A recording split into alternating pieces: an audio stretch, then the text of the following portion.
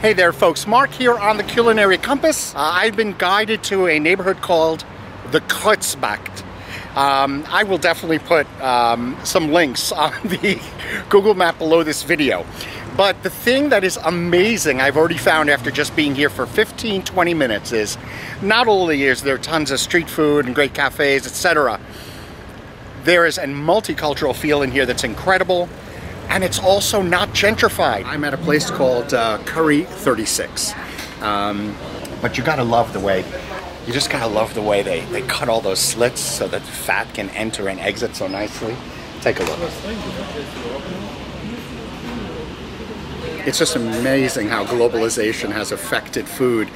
So the first thing I'm eating in Germany actually is obviously Indian inspired with the curry flavor. It's basically a sausage. It's a currywurst. And this is a sausage that has no skin on it at all.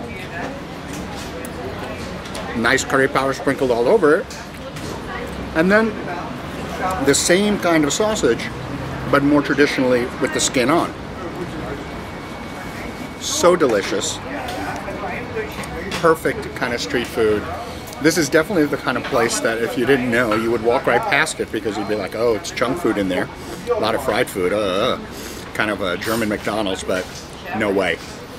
If you come to Germany, if you come to Berlin for sure, find a Curry 36.